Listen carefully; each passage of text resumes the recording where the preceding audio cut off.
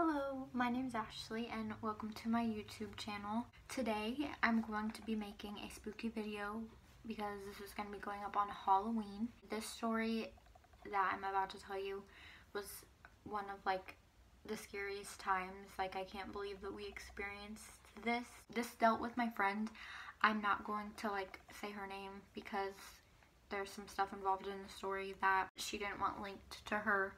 So I'm just going to be using a different name. So yeah, I'm going to be telling you about the time that my friend got possessed. This happened around this time last year, so October last year. The story is so long and there's so many different parts to it.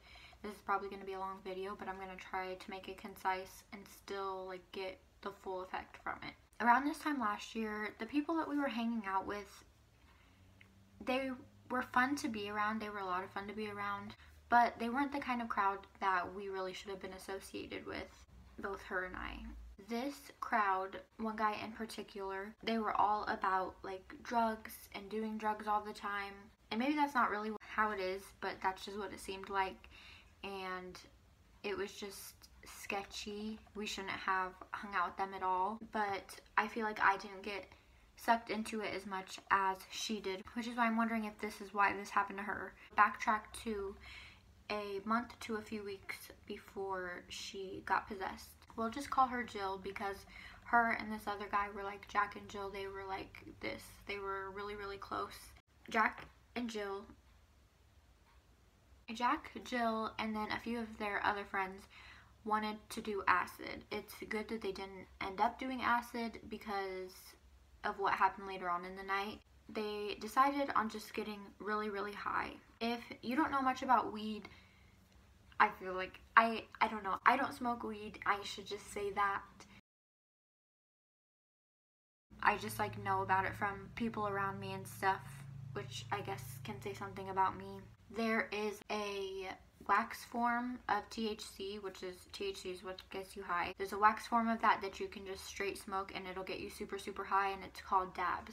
Jack and Jill and their other friend, she didn't really smoke weed that much. They decided to have her smoke a lot just to see, so that she would have fun. So they wanted to get her really, really high, and she did end up getting really high. And then they noticed later on in the night that she was acting really weird. I don't remember exactly what they were saying since it was a year ago and they just had told me this story.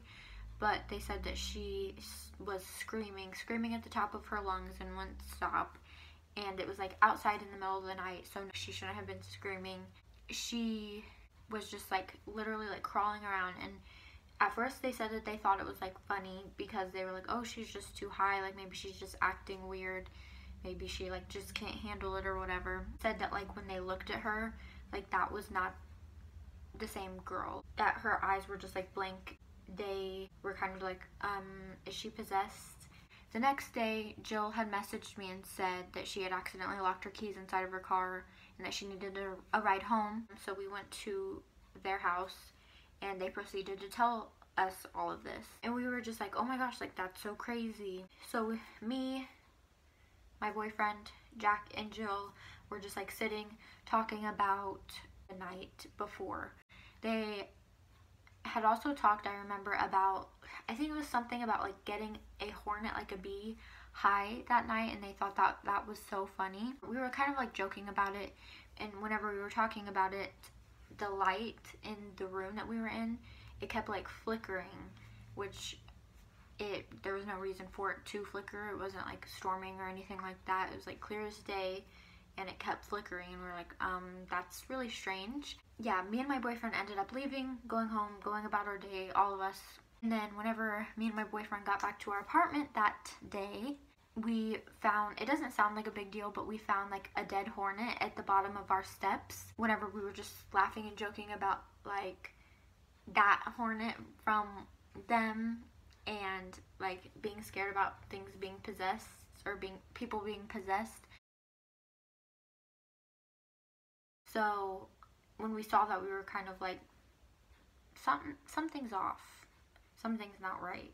It was just different, and something wasn't right.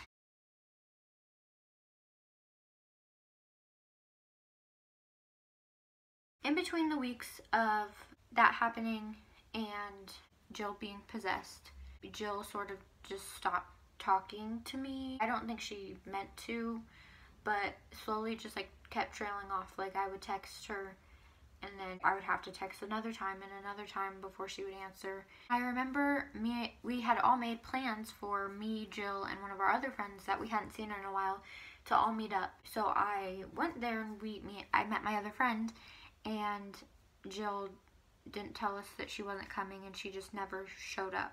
Which is like fine, there's no hard feelings or anything now. But it was just weird for how excited she was when she was talking about it.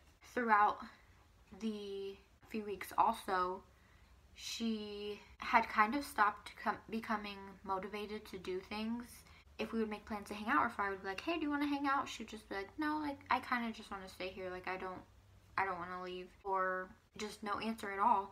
And she had stopped going to work, and she was going to school at the time. She stopped going to school. This whole time, she was staying with her boyfriend at the time. He lived with his friends. And the house that they lived in was an old farmhouse. And I usually don't get too weirded out by old farmhouses because I like grew up in one.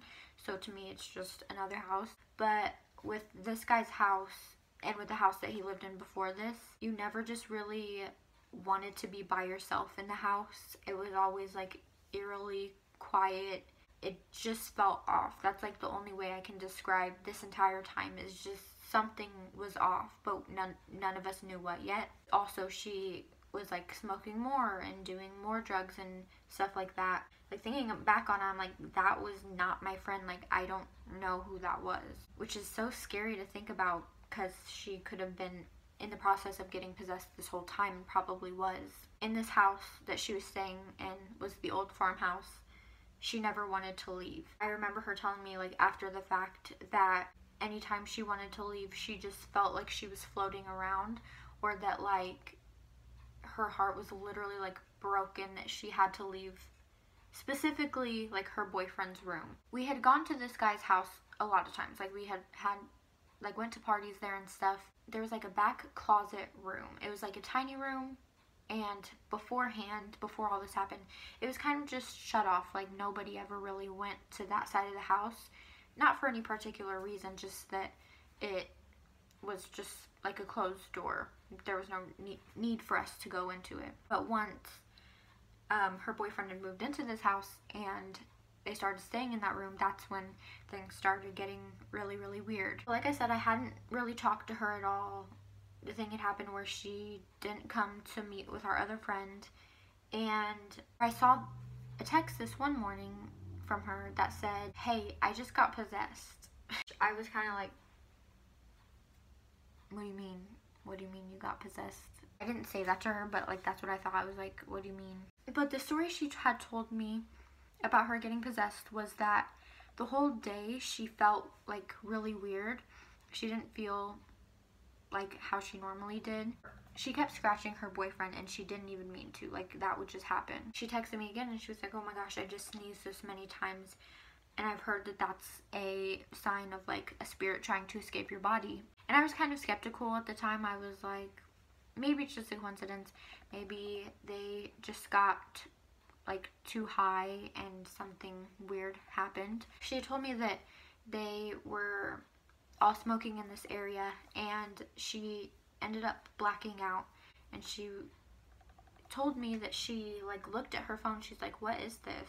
Like, she couldn't recognize her phone. She didn't know what it was. She was blacked out, but she had somehow flipped a table that was in front of all of them and wasn't responding to anything that they were saying. She was like unconscious, but things were still happening with her body. And she said before this happened, she was still with Jack, but Jack wasn't her boyfriend. It's like this confusing ordeal, kind of. She told Jack at one point, like before any of this had happened, she's like, can you go get like my boyfriend? I feel really weird. Something feels weird. And then that had ended up happening later on in the night. And she said that all of a sudden somehow she just like snapped out of it. She didn't know why everybody was staring at her, and then they told her after the fact. That's when she had texted me. So a few days later, it was like, hey, do you want to hang out? Because like I said, I hadn't seen her for a long time, for like a good month or so. She still wasn't leaving this house, but these like episodes of her blacking out and doing stuff that she doesn't remember. Like, it's not like she was doing, like, yeah, they smoked a lot of weed and stuff, but it's not like she was doing a drug to where she would become unconscious. How if you drink too much alcohol, you black out. Like, it wasn't anything like that. Like, it was something completely different. Whenever I had asked her if she wanted to hang out, she said there was a priest that was coming to the house to kind of cleanse it. Even if it wasn't her being possessed, they just wanted to cleanse the house to kind of just get rid of anything bad that was happening, just in case. And she would just sleep all the time. Talking about this now, I realize that it sounds kind of like she may have just been depressed or something, but I don't think that was the case, considering that, like, she would have these episodes where things would happen.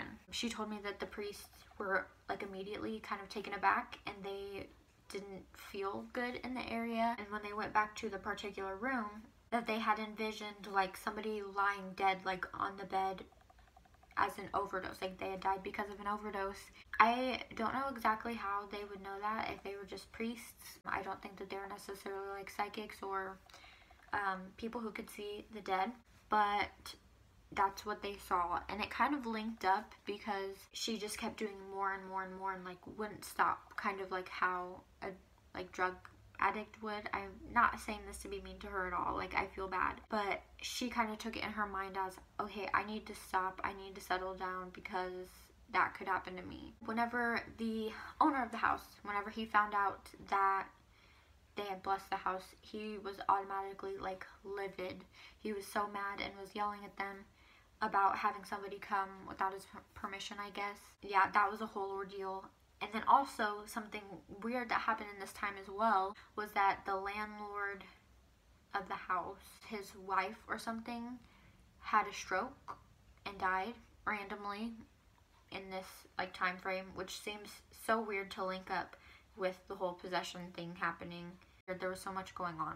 She would wake up with scratches on her face and just, like, scratches on her body, which was really concerning. So the priests ended up saying, don't come back to this house. You can't stay here because obviously something not good is here and you just want to be safe and out of harm's way, so don't come here. And at this time, I think that her and her boyfriend were going on a break because of this, because he was freaked out because of it and all this stuff. And she was, like, crying. She's like, I can't go back. She wanted to go back so bad. She was literally heartbroken because she had to stay away from that place.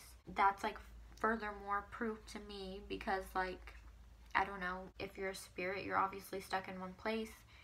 And so, I don't know, it just made sense, which leads to us, like, hanging out. So it was me, my boyfriend, Jack and Jill, once again, and this was, like, around the time when the priest came, like, a few days after all this had happened. I don't think that I'm, like, a very religious person, but the whole, like, demon thing and everything really freaks me out, because I don't know, you don't really necessarily think that it's real until it happens close to you. So her coming to the house, I was like, we need to put a Bible here, here, here. Like, I literally had, like, 3 Bibles all throughout the house to, I don't know, just, like, feel protected, I guess. And I'm not even, like, that religious with, like, Bibles and stuff. I don't know how to explain it. I was, like, nervous, but I was excited to see her. They both came to the house. Automatically, like, you could just tell that she, like, just looked drained. Like, she was not the same person from, like, a few months before. And then we all decided to go out to dinner. The whole time, I don't know, she was just quiet. Like, we were talking and joking and stuff, but still in the back of my mind, I'm like, is she gonna have one of these episodes now? What do we do if something does happen? I was just kind of weary about it. After we had finished eating and stuff, we came back to our apartment, and that's when things started getting a little weird.